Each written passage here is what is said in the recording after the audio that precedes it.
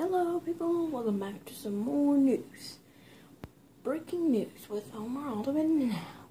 Today's biggest news, we got some big news today. It is the best news there is. News.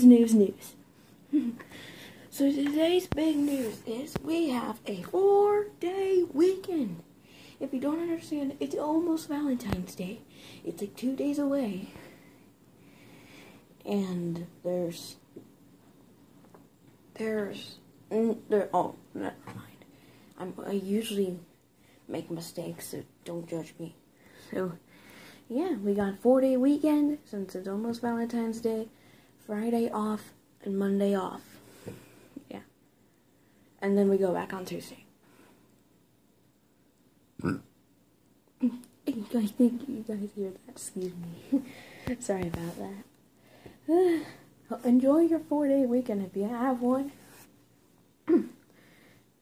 Stay safe, stay curious, and I will see you tomorrow.